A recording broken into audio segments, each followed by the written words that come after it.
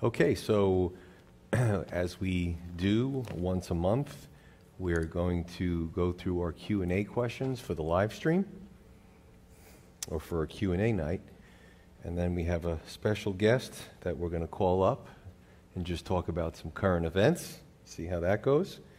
And so I get my phone because sometimes people ask me questions on the phone.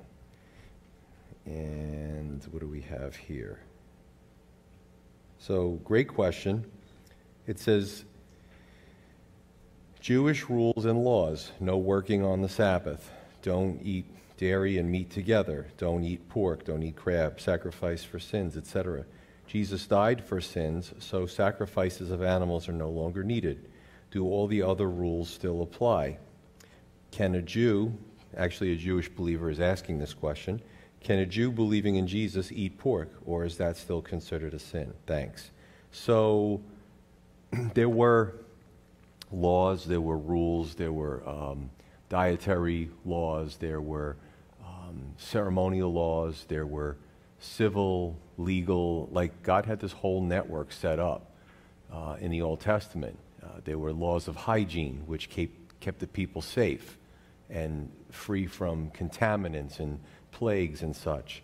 As a matter of fact, the Jewish people did very well during the major European plague because their practices were more clean and hygienic than what everybody else was doing, because the Jewish people were more adhering to the scripture. Now, of course, there are some things in there that we could still use. As a matter of fact, the whole COVID thing, right? But actually, if you look at Leviticus and look at the Old Testament, they didn't lock the whole village down. So we're doing something very different than what's been done for thousands of years. But there were people that were quarantined if they were symptomatic, right? Before they went to the priest to be examined. You know, there was a quarantine period. There were they had to cover their face. They had to alert other people that they were infectious. So it's very interesting. Before the electron microscope of the late 1800s, the Bible for thousands of years had it right. If you look at the Jerusalem Council in Acts 15, that really is the thing that, you know, remember, Christianity started as a sort of a Jewish sect. That's what they say. But it was Jewish people that believed in their Messiah. And, you know, then the Gentiles started coming into the church. Here we see it the other way around. After thousands of years, it's largely Gentiles and not as many Jewish people, just because of the sheer numbers. So it's a reference point. But the big concern was, for somebody to become a believer, what did they have to do? And pretty much God did a new thing. Jesus fulfilled the law, but he also, when he fulfilled the law, especially in the animal sacrifices, those weren't needed anymore because they were a type of Jesus to come. So when he fulfilled it, there was no reason to do all those things in the temple anymore. A lot of the offerings Jesus fulfilled in himself, bringing him and us and God together, right? And some of the offerings were designed to do that, but when Jesus came, you know, he pretty much tore the veil between the Holy of Holies and the holy place. So it was a picture of, you know, God being closer to man through Jesus Christ. And when they write this thing in Acts 15, you should check it out. So to answer, the simple answer is, for a Jewish believer, if you're looking to have bacon tomorrow morning, the answer is you can.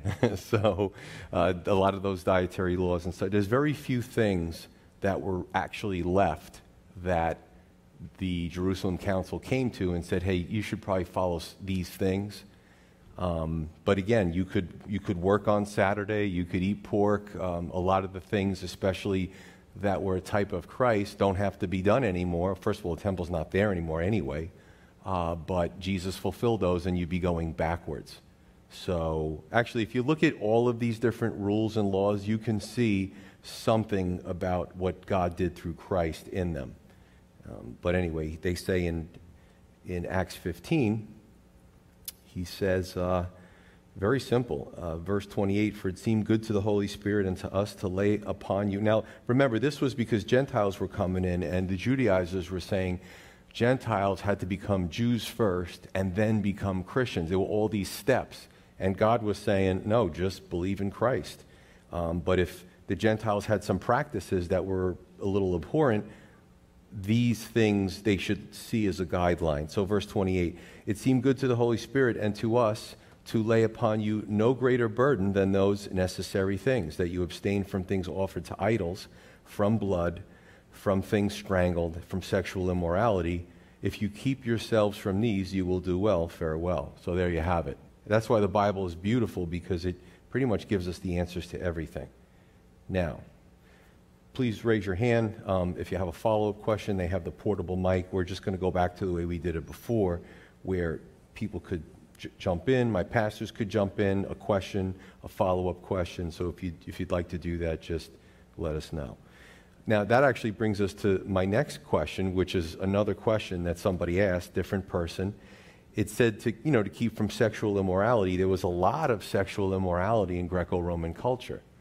And in 1 Corinthians, right, God tells the married couple, that, well, your body is a temple of the Holy Spirit, and when you join to your mate, right, husband and wife, you're one flesh.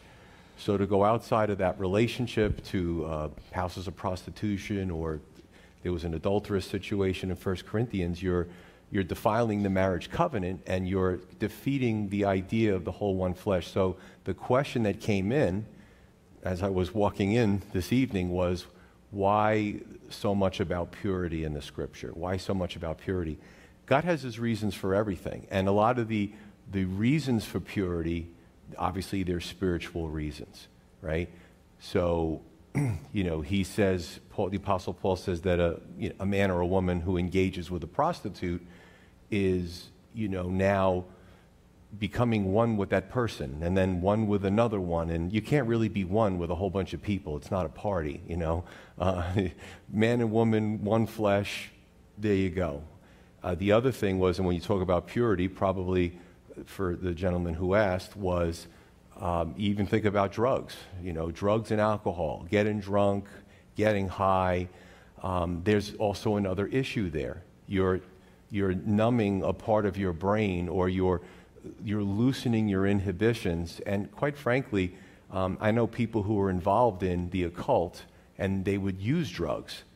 And drugs would be a gateway to allow demonic beings to come into that person's life. So drugs do very interesting things to the brain, the psyche, and also the spirit. So again, why all the purity? Does it mean you can't have a beer with dinner or a glass of wine? No, it doesn't mean that. But I always say this, if you don't know the difference between one beer and 15, you probably have a problem and shouldn't drink. You know what I'm saying? Before I was a Christian, I was one of those people that couldn't figure out the difference, and it just made my life a misery, my relationships, etc. So when you talk about purity, whether it's drugs and alcohol, whether it's sexual immorality, there's a reason for all of these things. So I chatted a lot. Does anybody want to jump in or add something? Or Roberta?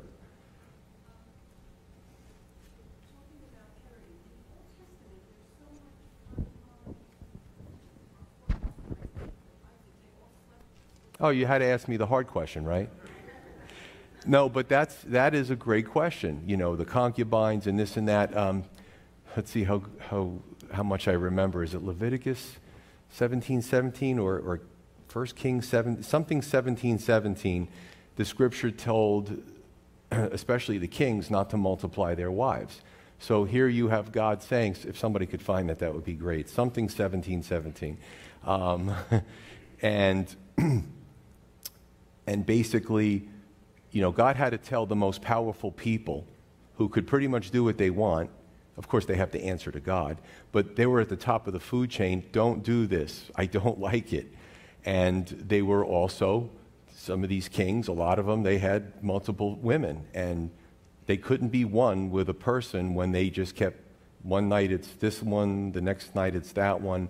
So God specifically put that out there. Don't do that.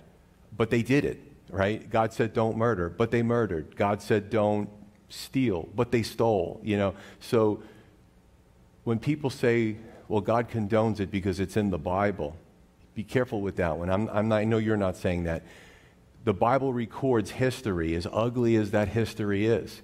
It doesn't mean God condoned it. As a matter of fact, David, King David, I believe, if you look at his life, a lot of his troubles in midlife and later were because he didn't listen to God, and specifically because he had all these women. It caused problems with his sons. There was rebellion within his had sons killing sons, son raping one of his daughters. I mean, it was insane. And then Absalom tried to overthrow his own father, and David had to leave Jerusalem. So that was a direct result of David not listening. But it's a great question. And hey, I could speak for myself, and I'm sure everybody here, if we just would listen to God and follow the Scripture, wouldn't our lives be a lot easier? You know what I'm saying? So that's a great point. Anybody want to jump in on that? Deuteronomy 17:17. That's it. I knew it was something 17:17. Okay. Thank you. Okay. So a few more in here.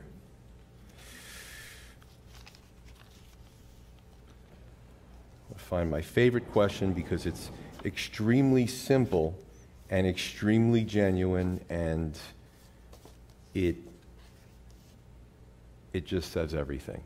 The question is, how do I communicate or talk to God? Love that question.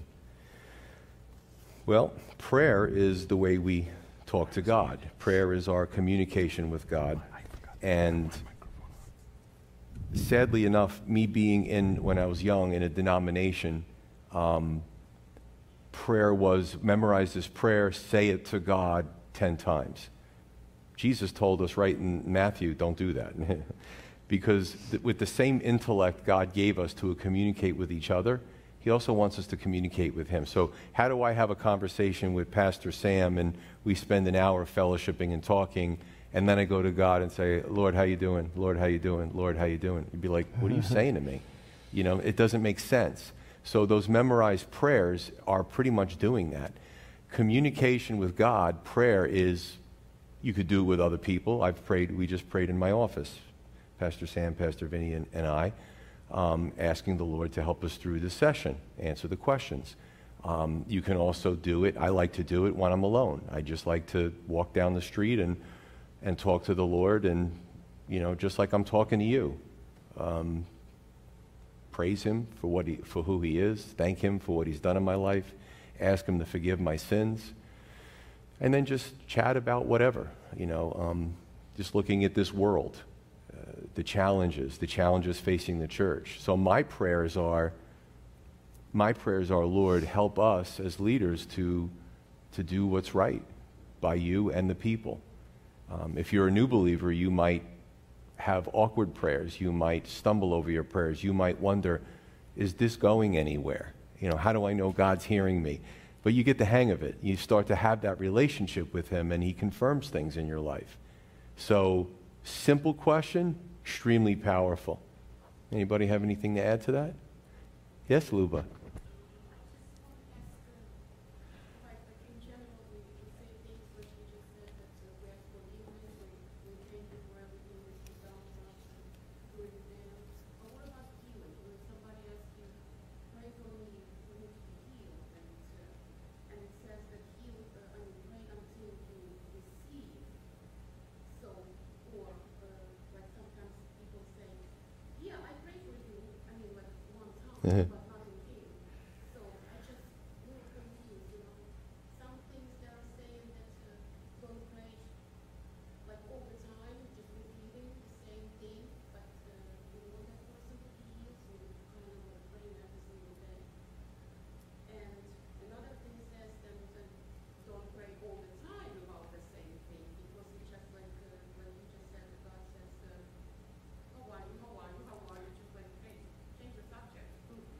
Well, it's different.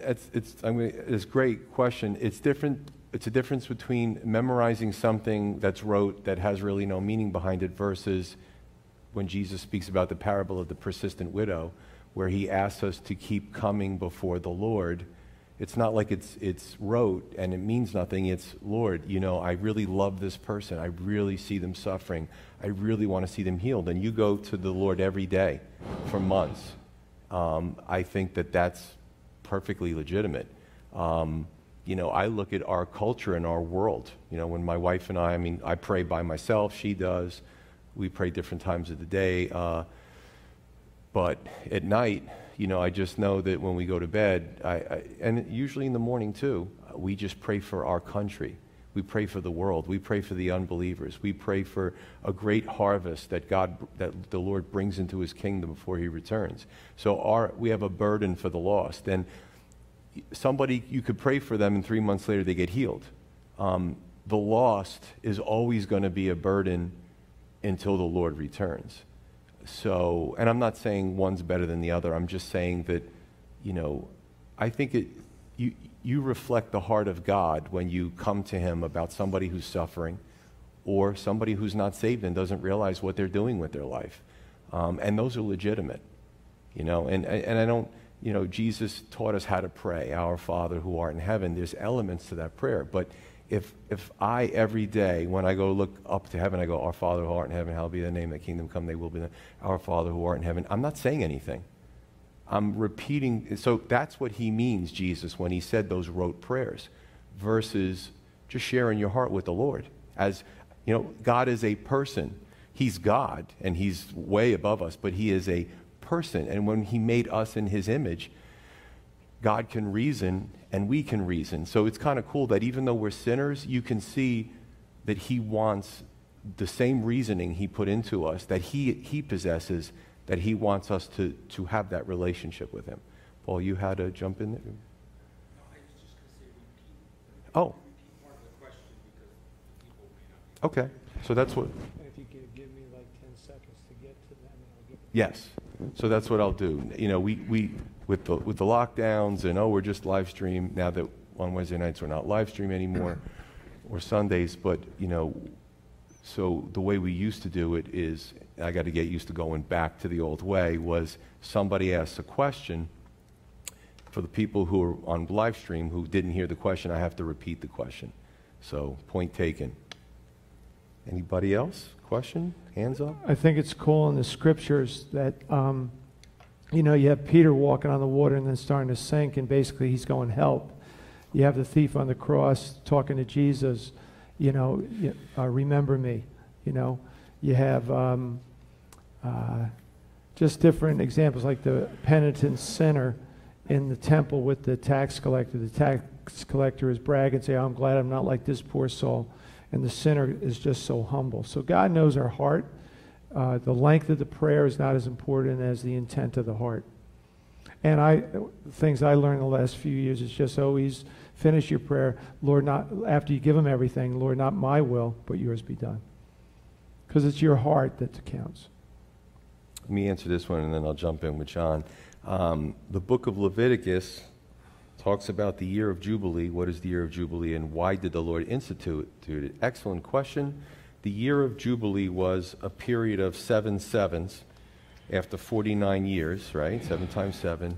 There would be, after that, would be like the 50th year or the year of Jubilee. And this was God's way of, now listen, the way we run our country, the way we, you know, Russia, Europe, African countries, mankind does this thing where these elite, entitled people feel that they need to be at the top. And when they get at the top, they need to tell everybody what to do and don't let them get up where they are. Sort of like king of the hill in politics and hierarchy. And you can call it a class system, you can call it a caste system, but it's, you know your place. You're middle class or lower middle class or poor, you know your place, but we as the elites are going to control everything, including you. God set up a system that's different. He set up a system where somebody could become wealthy, but not at the expense of somebody else. So at the 50th year, let's say my grandfather made a foolish decision, and he lost a lot of money, and the person who let him borrow the money says, you got to pay up. And my grandfather's like, I don't have it. So my grandfather sells himself into indentured servitude, and then my father is born, and the debt still isn't paid, and he's got to be sold into, and now it's my turn. What the year of Jubilee did was, every 50 years, and this is beautiful, God would say, okay, those debts that are accruing interest, and now it's my turn as the grandson to go put myself into slavery, right? For a time until the debt is paid off. By law, at that 50th year, I believe they blew the horn too. It was very exciting. It was a festive time, and those debts were canceled. So maybe I worked for a year, but I was supposed to work for 20 years because it was a big debt. At that 50th year, after a year, man, I don't have to pay off the rest of those 19 years. And God did that. You know, this had to do with land. It had to do with debt. It had to do with a lot of things where he didn't want his people, and of course any Gentiles that came into the system, he didn't want them to have a system of perpetual servitude. And boy, if we could do that in our country, in other countries, it would be nice. But these predatory loans, these credit card loans, student debt, student loans, these predatory companies, they are predatory, and you don't realize it. You go sign up for a student loan, and you sign on the dotted line, and 4 years go by, and you have a degree, and maybe you could make 40, 50,000, but you owe like 60 grand plus interest, and you may never be able to pay that off. And I think there should be laws. This is my personal opinion. I think they need to change the laws, because some people graduate high school at 17 or 18, and they're making a huge decision when they sign on the dotted line, and they're predatory. You can see this. I'm not going to go into, because I could do this all night. I was an economics major. God's way is a better way, always, isn't it? He's like, I don't want that for my people. I don't, listen, that family, you pay them, but boy, when we hit 50 years, if this is still going on, everybody's free. Bye. And that's it, no more burden. So that's what the year of Jubilee is about. If I'm missing something, please jump in there for me. And I think just from a New Testament point of view is how Jesus forgives our debts when we come to him. John, you had a question? Wait, he's going to give you the mic because we can't hear you.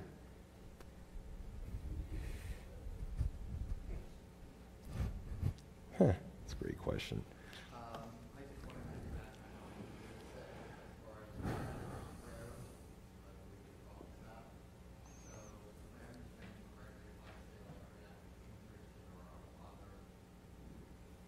For lack of better terminology, and just like today, so God basically hears regardless of how I pray and what I say. If I pray for you, I pray for the pastors, for the sick. If I say that same prayer twice a day, God still hears it. Not cheating out, so to speak. Well, yeah, I said that with Luba. It's the thought. Somebody's sick. You could pray for them 10 times a day.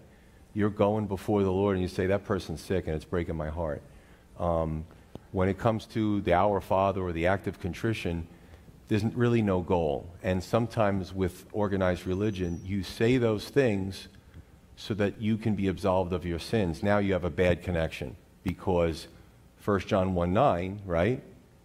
If we confess our sins, he is faithful and just to forgive us our sins and cleanse us from all unrighteousness.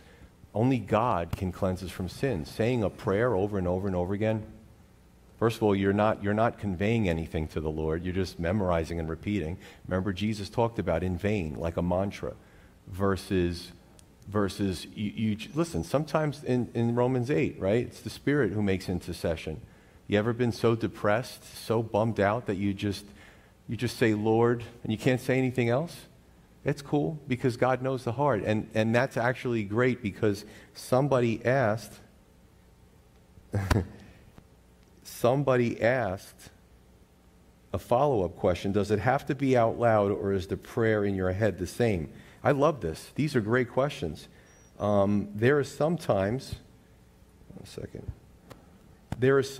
that let's say you're in a room of crowded people, and there's times that I've prayed, I'm in a room of crowded people, and they're strangers, and I pray. I don't say it out loud because people look at me and they're like, I would say in my head, Lord, give me an opening.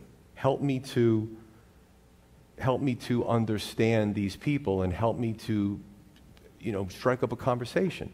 So the last person who tagged onto it,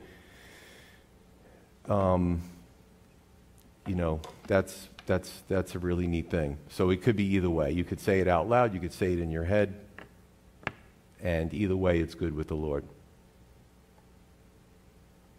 Or corporately, right? We have corporate prayer, we pray together, right? As long as it's from the heart, as long as it means something.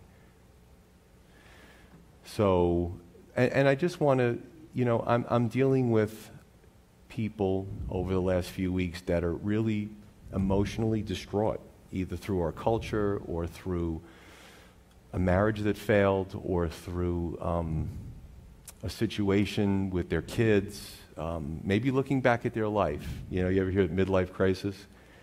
There's a little truth to that. When you get it to be a certain age, you look back and you wonder, what did I do wrong? How am I in this place?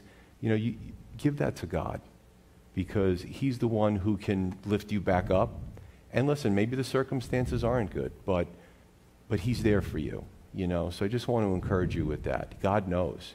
You could it doesn't have to be a prayer of substance. You can just be, just pouring your heart out and your feelings to the Lord. He understands.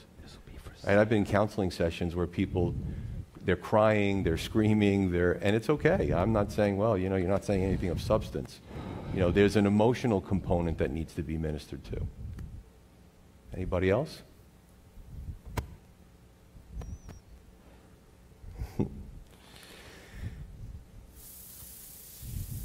Let's see.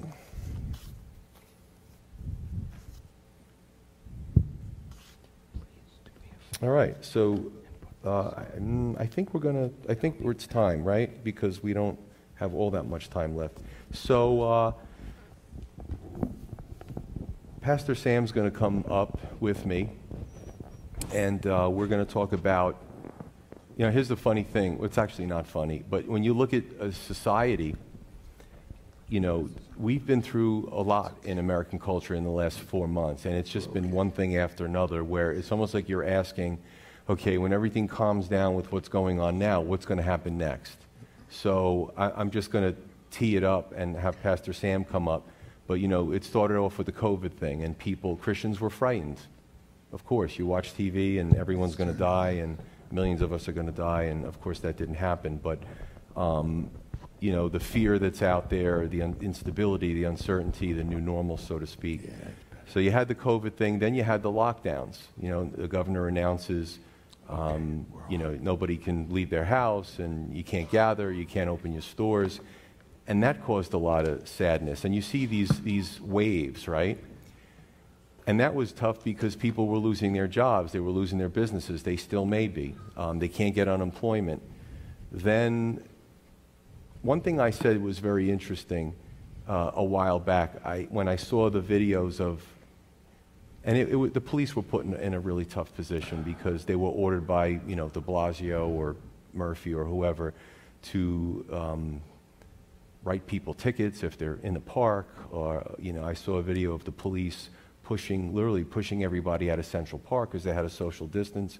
And one of the things I said from this pulpit is, this isn't a good look for law enforcement.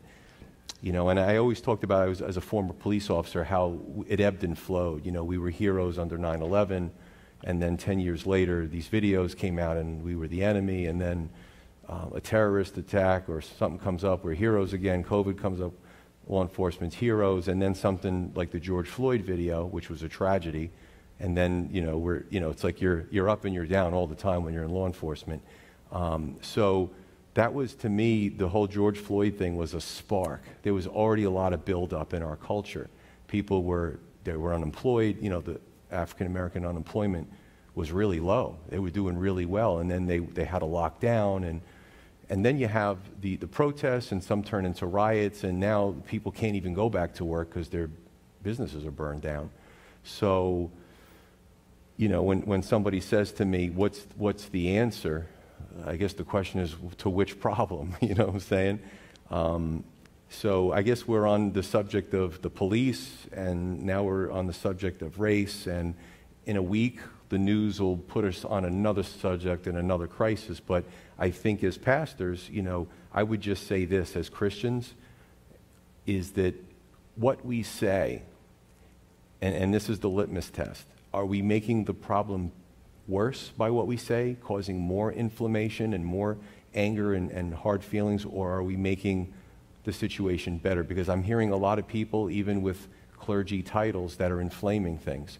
And there are voices out there. I love listening to Alveda King and niece of Dr. Martin Luther King Jr. and some other voices that they're so calming. And that's what I want to be. So I want to kind of turn it over to Pastor Sam a little bit, and I'll sit down next to him. We're going to be all comfortable in these chairs. And I always say that, Pastor Sam, whenever you speak from the heart, whenever you speak from the Spirit, it's always a blessing to us. So why don't you jump in?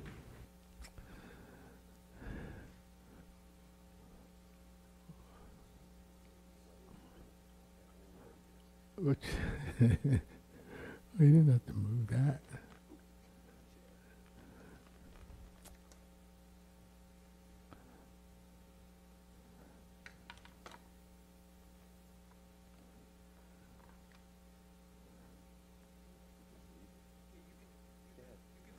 Yeah.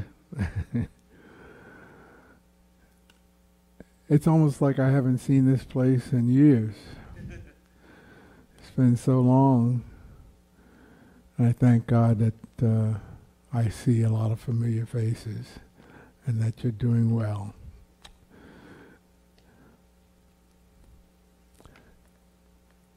This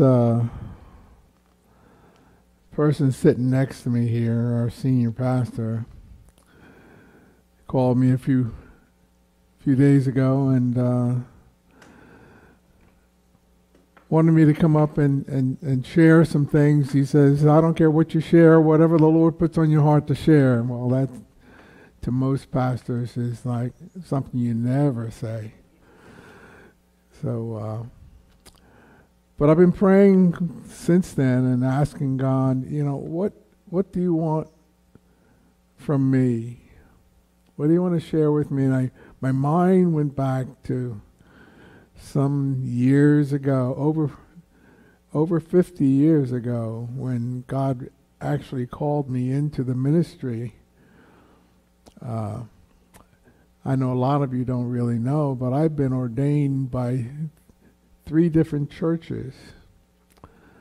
I've been, you know, with the oil and the laying on of hands and the whole thing. I've never asked to be ordained. God has opened up those doors for me. And since I've been called into the ministry, I actually have been a part of 5 different churches, only one of which was a predominantly black church, and that church had all kinds of problems.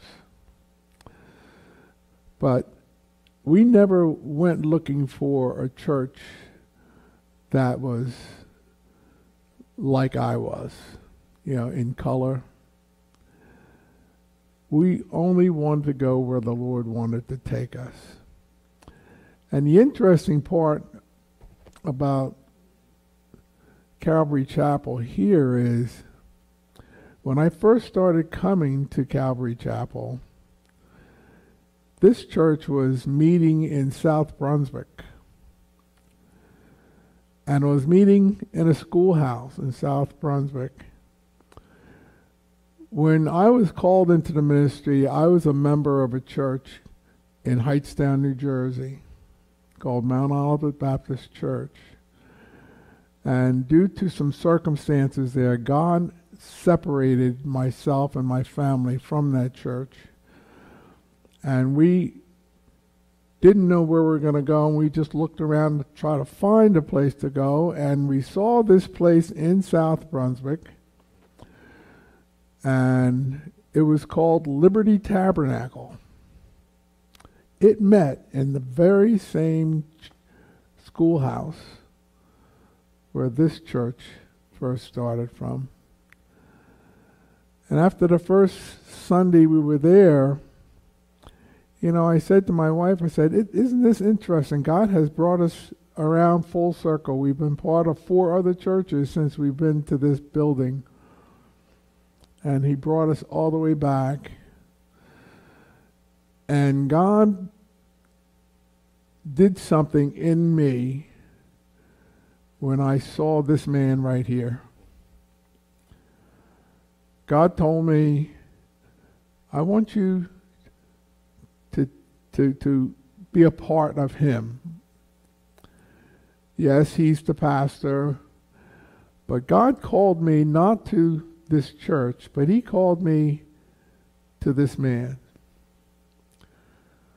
I don't know how much you guys, I know some of you really know him, have been around him, but over the years, I don't know how many years, how long you been here?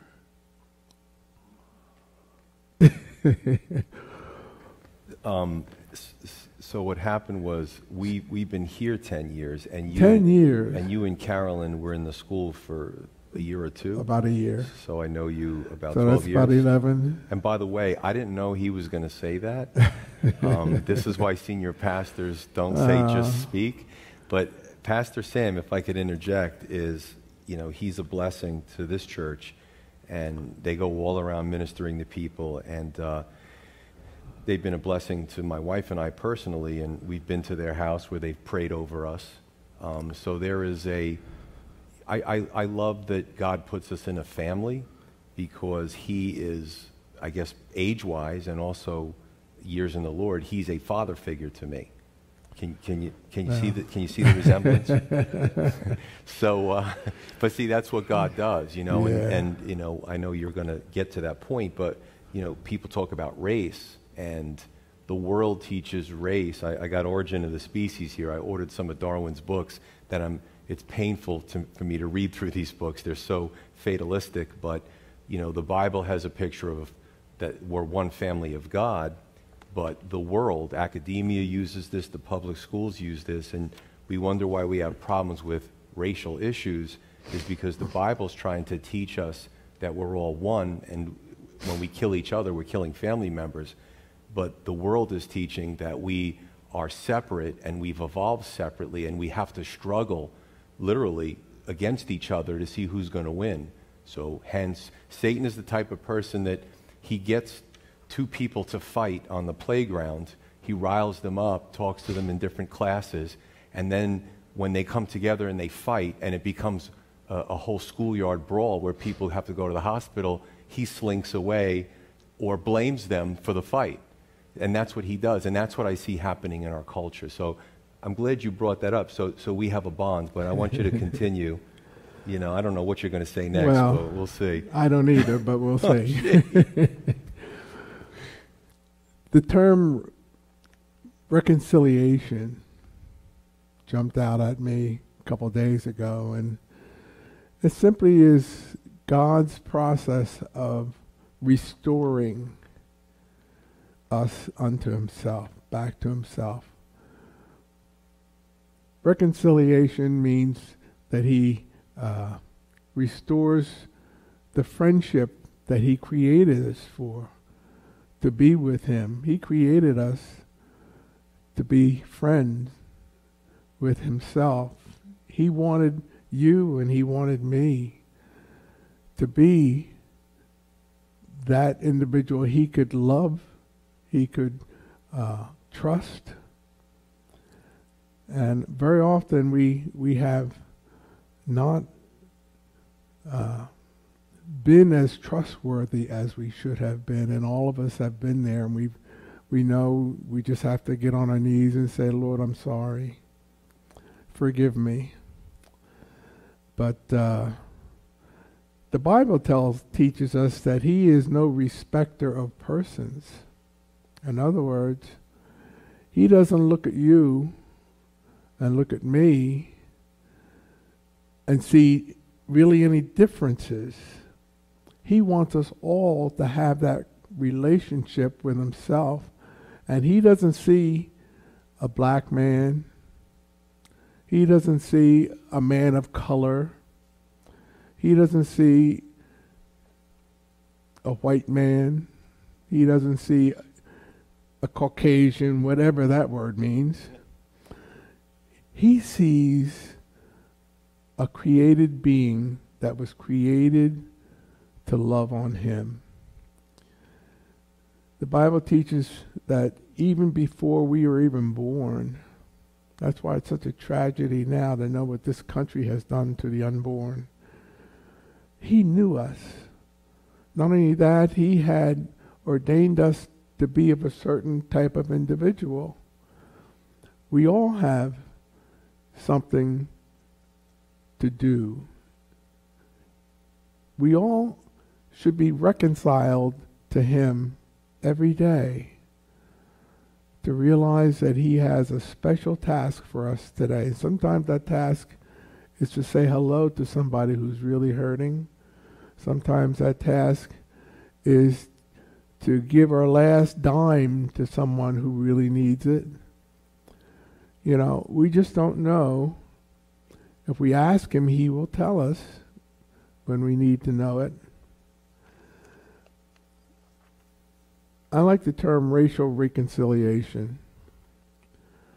That means racially, black, white, colored, African American, so many terms have been used to identify us in the world. But in Christ, you know what God says? You're either Jew or Gentile. In other words, you either accept his son, become adopted into his family, therefore we are then Jew. Gentile, he used the term Gentile as one who did not accept Jesus Christ, one who is outside of the family of God. And I'm so glad that he called me one day. And I was about 5 years old when he did, and he called me. I was sitting in a little church in Hightstown, and my foster sister, who was in the church choir, and they would sing every Sunday, and there was a number of young women and a couple young men who was in that choir. And I don't know if you know the term, the Holy Spirit falling on a group of people. In other words, a group of people have yielded themselves to the Spirit of God, to where the Spirit of God takes control over their lives and their actions. And that's what happened this Sunday. And about 8 or 10 young teenage people, my foster sister was one, just started crying uncontrollably and coming up to the front and gave their lives to Jesus. And I remember turning to my mom, who was sitting right next to me, and I said, I want to go up. And I started crying. My mother tells me I was only about 5 years old. And she said, no. She said, you don't quite understand. There'll be a time for you. And I remember that was etched in my mind from that point on. And even as a young teenager, I couldn't wait to the time when my mother allowed me to come up and give my life to Jesus. I was reconciled that day back to the Lord. He restored me to real fellowship, real friendship with himself.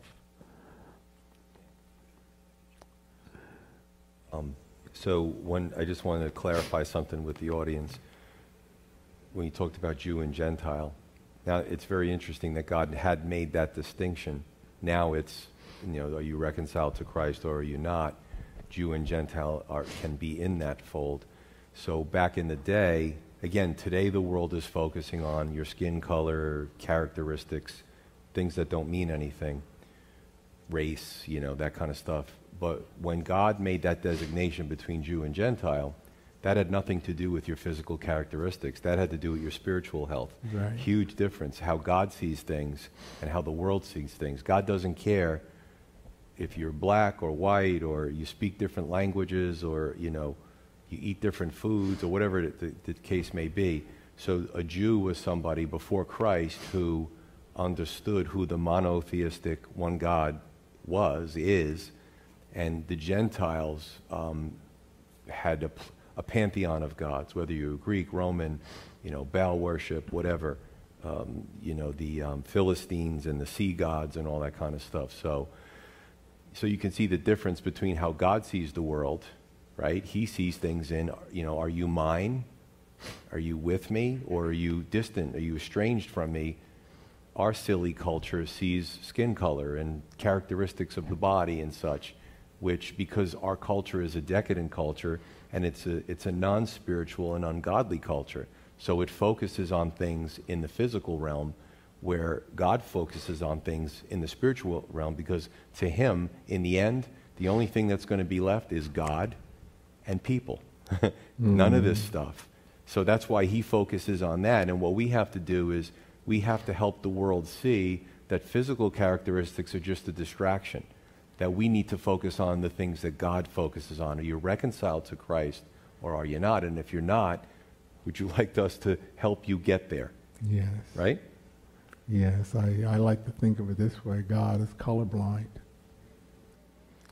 He could care less what your skin looks like. He looks and judges us on our hearts.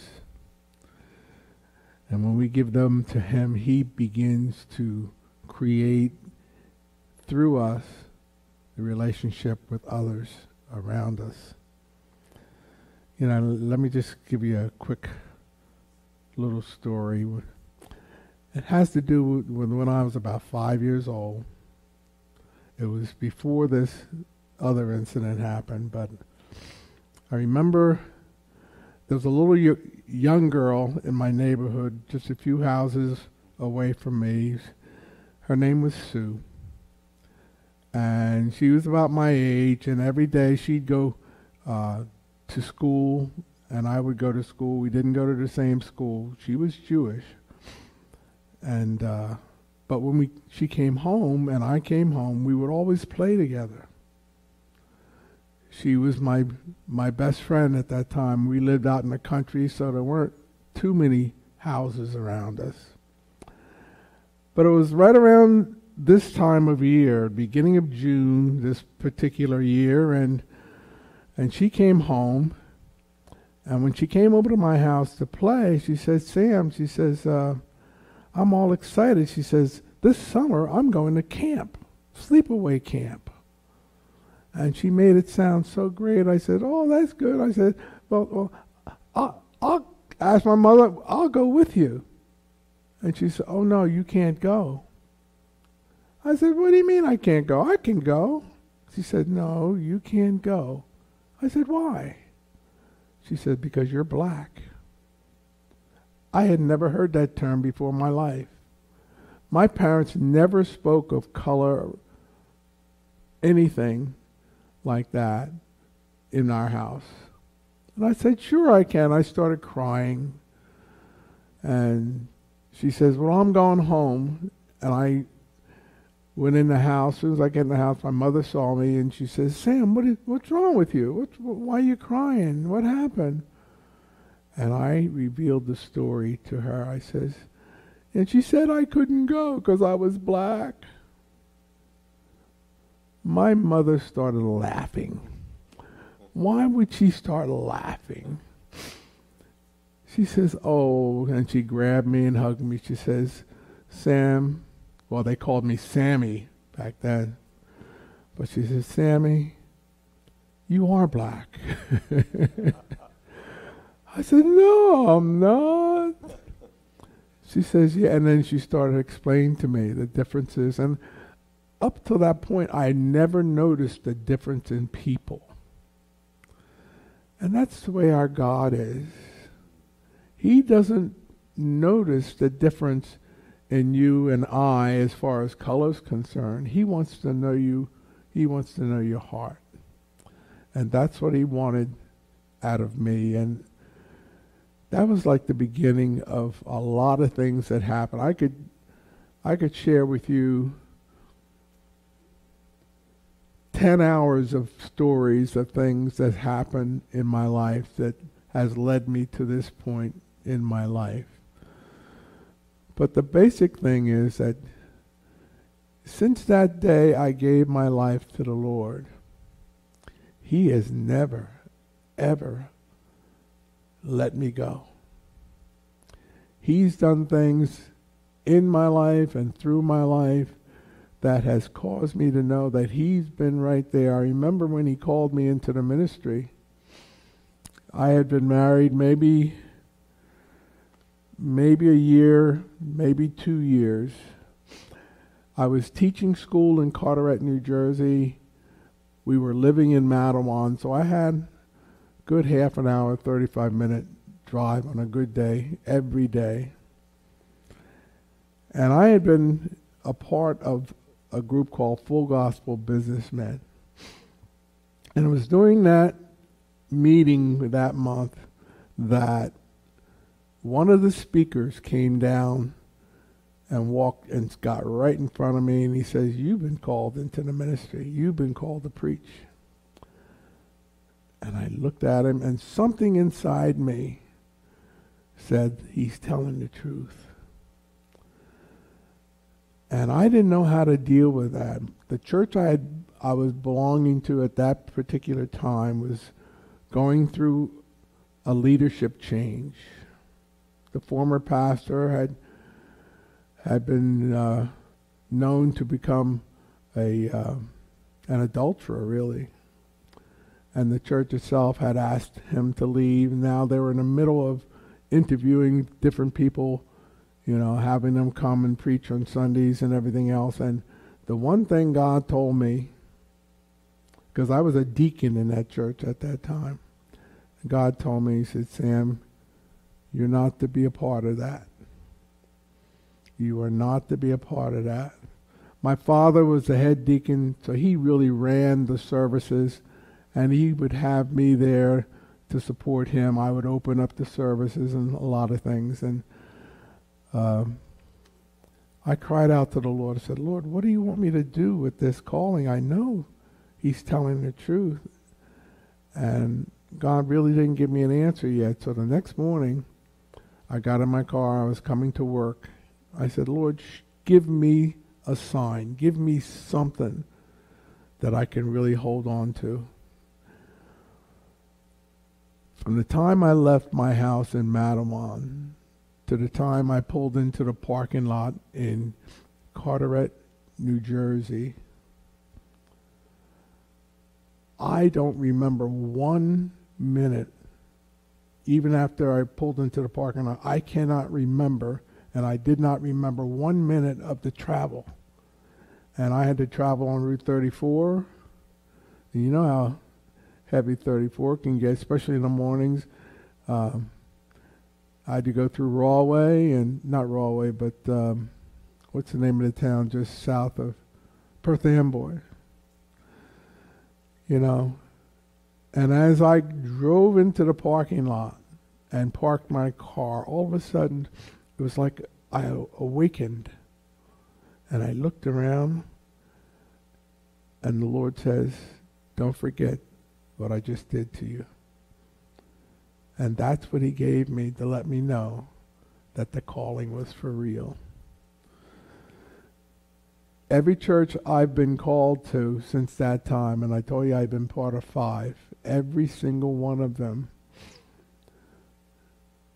I didn't go there. The very first Sunday I ever went to those churches, the senior pastor of that church came to see me. Most of them I didn't even know, had never met before. But they came right after service, stood right in front of me. He says, "We want you to be a part of our ministry here."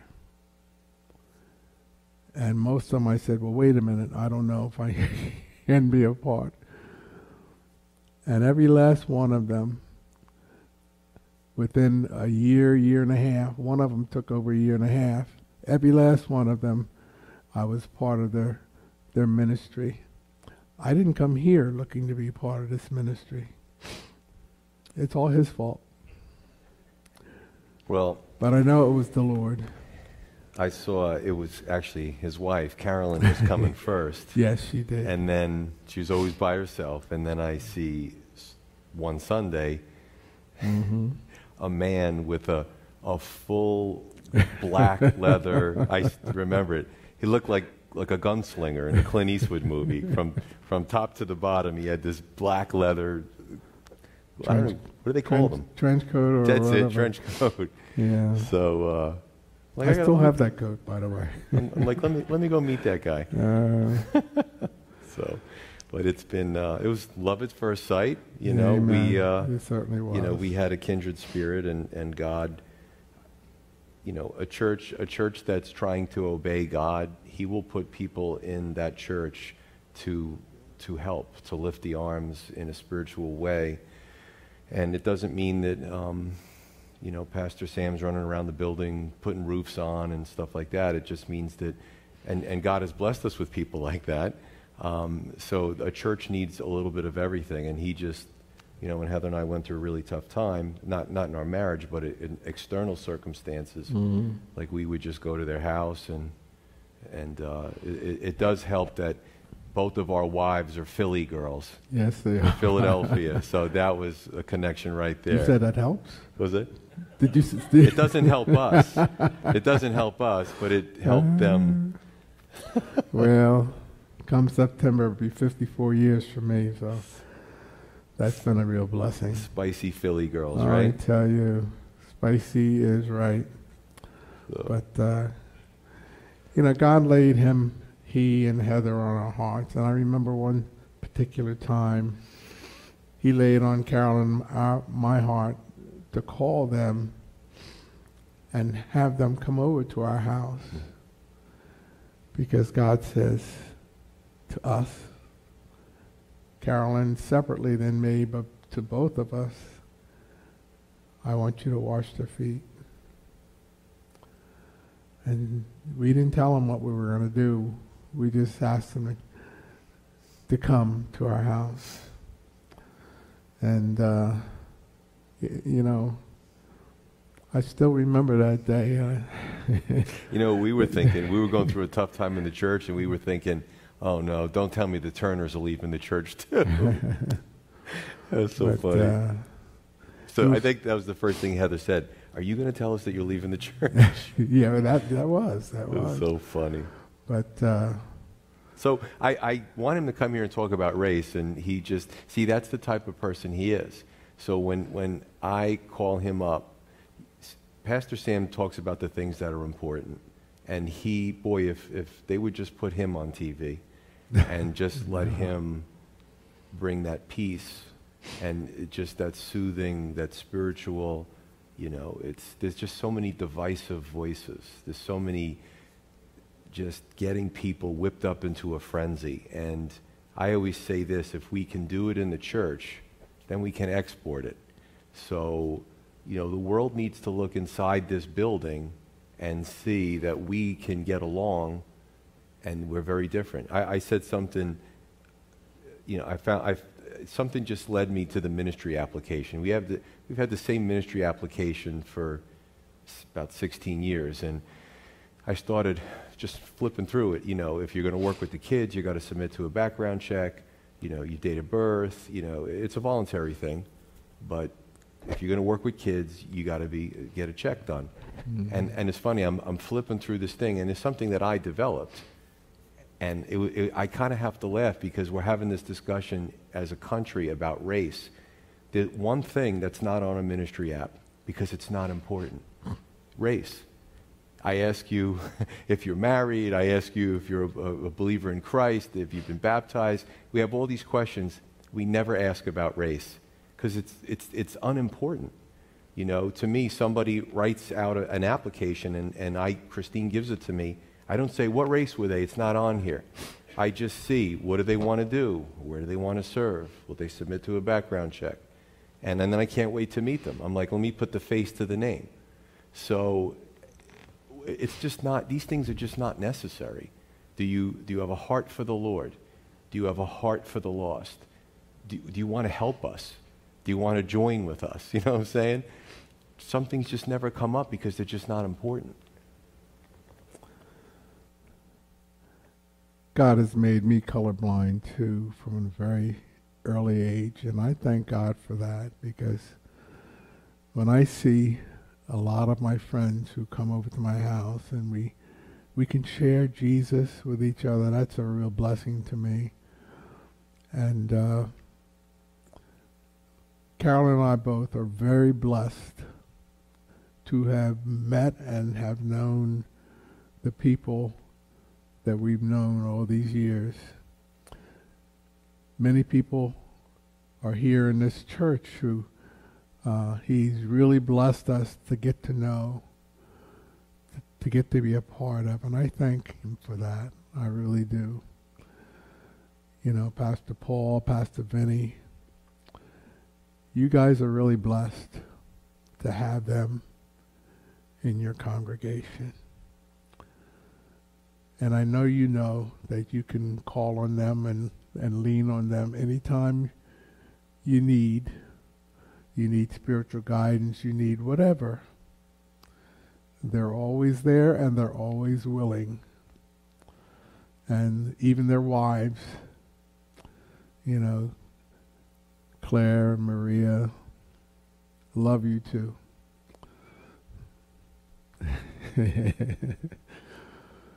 But I thank God that he had us, you know, become part of this congregation. We see God's hand in a lot of you doing a work, you know, to causing you to become even stronger in your faith. And I thank God for that. Just know that when you stand before the Lord, as all of us will, the only thing he's going to want to know is, what did you do with my son? Nothing else really matters. Do you seek his guidance and everything? Do you read his word? Do you apply his word to your life? You know, God's word is sufficient for any and all of the problems you ever have. It speaks about everything you go through, because he, the Lord Jesus Christ, has experienced everything you're ever going to go through. And he can lead and guide you into all truths. Put your faith in him, and he will keep you strong through whatever you have to go through.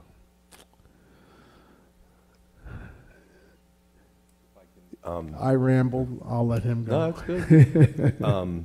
So I don't know what you're going to say, and you don't know what I'm going to say. Just keep the Turners in your prayer. You know, they have a very interesting ministry.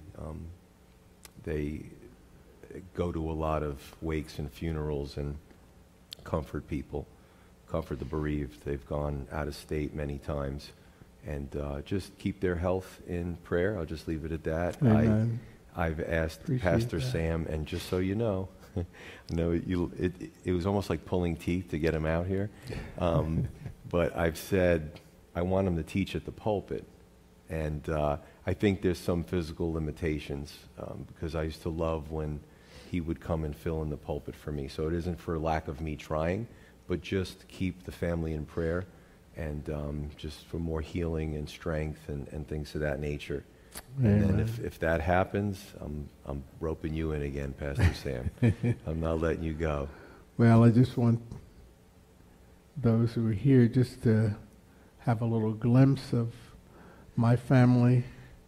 I have 2 sons and 2 daughters. my oldest child turns 51 on Sunday. And I know I told you that I'd be here this Sunday, but I just got a phone call from my son-in-law.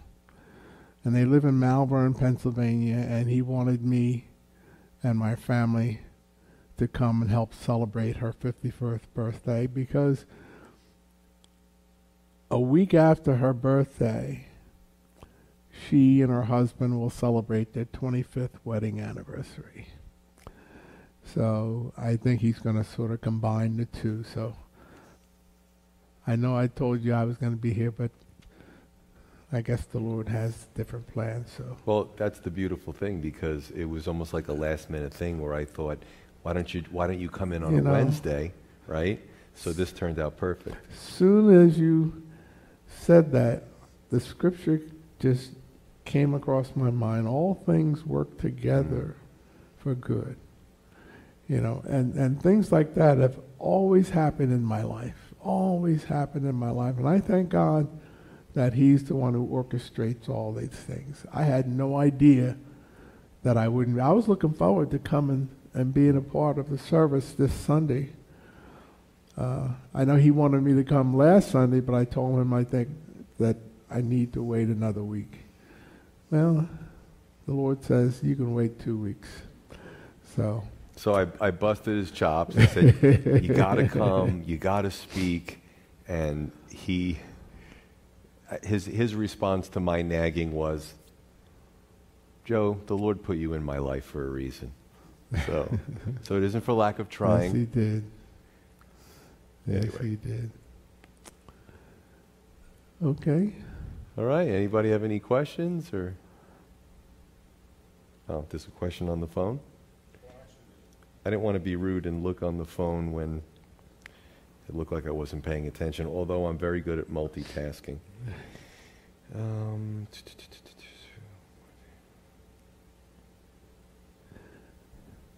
Okay, so let's end it with this, and then we'll pray, and then that'll be it.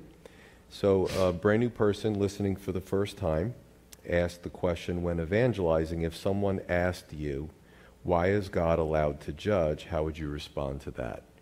Great question, and I'm glad you asked it, because the difference between a lot of things that we can't do but God can is the fact that he's righteous, the fact that he's pure, the fact that he's unbiased, the fact that he's omniscient, he knows all things. The Bible's clear that we shouldn't judge each other, even in the church. Even though we have the Spirit of God, we shouldn't judge each other, because we are still subject to sin and flaws, and we could really hurt somebody. But God can judge. Now, let me take a step back. The word judge, whether you look in the Greek or the Hebrew, it has a very wide semantic range. Some words have 1 or 2 meanings. Judge has about probably 50 meanings. And it can be as simple as judging a pie contest at a 4-H fair, all the way to sending somebody to hell. So when we talk about judging, we have to make sure that we're saying this in context. As Christians, we can judge simple things. We can judge matters, disputes within the church, so they don't have to go to the heathen courts. The Apostle Paul talks about that. But for the big things, we, including pastors, cannot judge. Only God knows the heart. He knows who's saved. He knows who's not saved.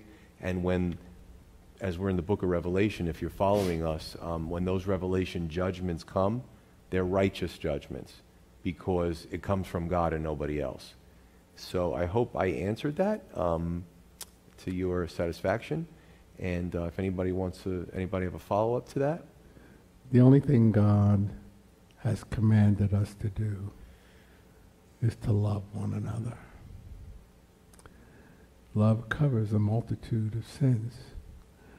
And if we love one another, God will do the drawing, will cause us to come together and become unified in him.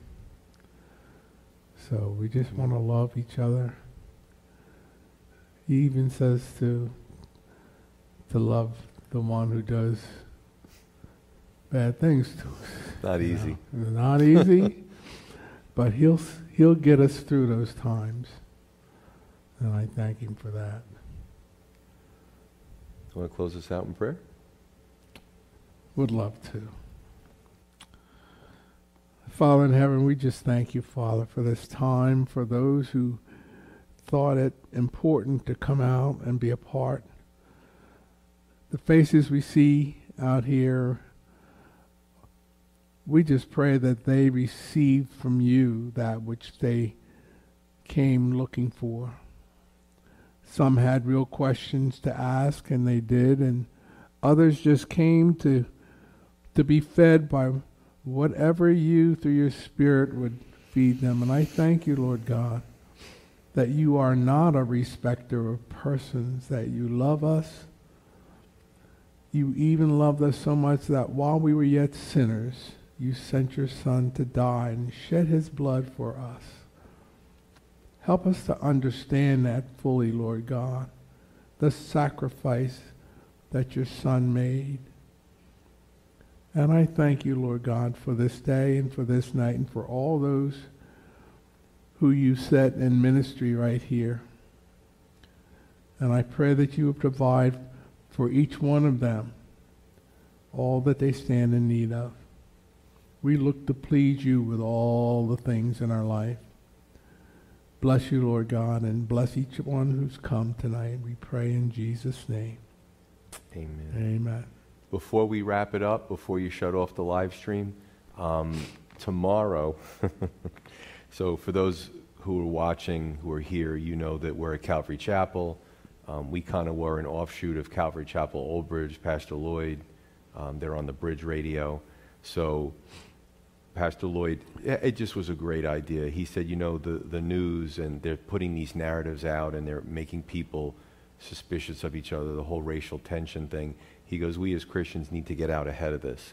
So he asked me, I used to be a police officer, and Pastor Ray Dash Jr., he's a young African-American pastor in Newark, and our church supported them for many, many years, helped them to get on their feet.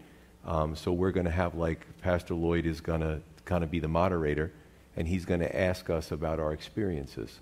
So it's going to be really, really cool. So that's going to happen tomorrow. It's going to be recorded Saturday. If you go on the www.bridge.org, I'll get all the details. It's going to be put up. The video will be put up on the website. So I'm excited for tomorrow, because I hope with their audience that, you know, we want to bring healing. We want to bring unity.